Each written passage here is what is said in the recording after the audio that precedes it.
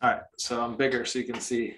So this would be a healthy small intestine. You have nice villi or fingers along your small intestinal barrier. This is called the brush border. And the fingers provide surface area. So when we eat something, digestion starts in the mouth, chewing, salivary amylase, things like that, goes to the stomach. And now stomach acid begins to break down the proteins. Stomach acid moves into the small intestine and triggers the pancreas to release pancreatic enzymes, which further break things down.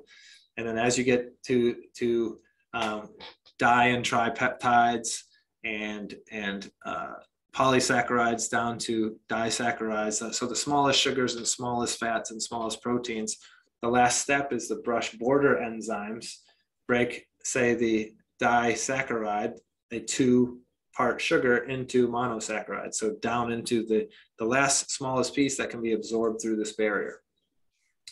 Same thing with the proteins and the fats. So if the brush border is doing that, producing those enzymes, with this surface area, we can break down a lot at once and absorb a lot at once. Well, in celiac disease, you have what's called villus atrophy. So your fingers start to not be as long, and you can get to full villus atrophy, which in chapter 6 of my book, I talk about, there's a certain hazard ratio associated with this, meaning increased risk of all-cause mortality or death. But essentially, when you get to this, rather than having this and breaking down all those almost broken down molecules, now you're here and that breakdown's not happening.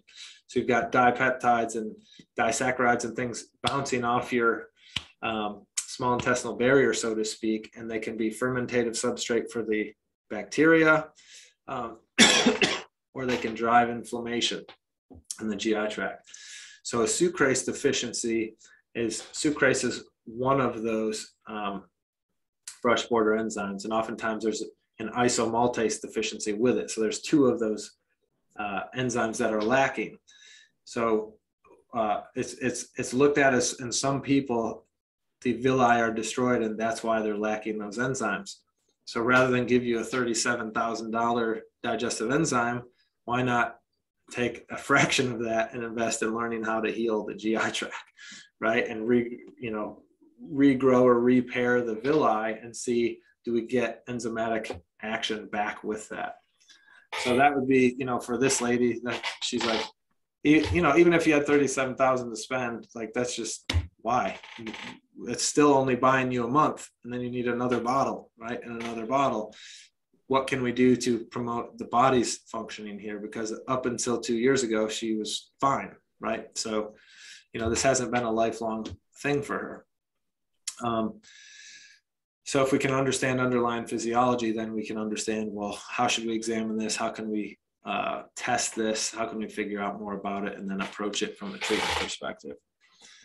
And then also, we could say, are there any natural products that have brush border enzymes in them that might work for her for, say, $40 a bottle instead of $37,000?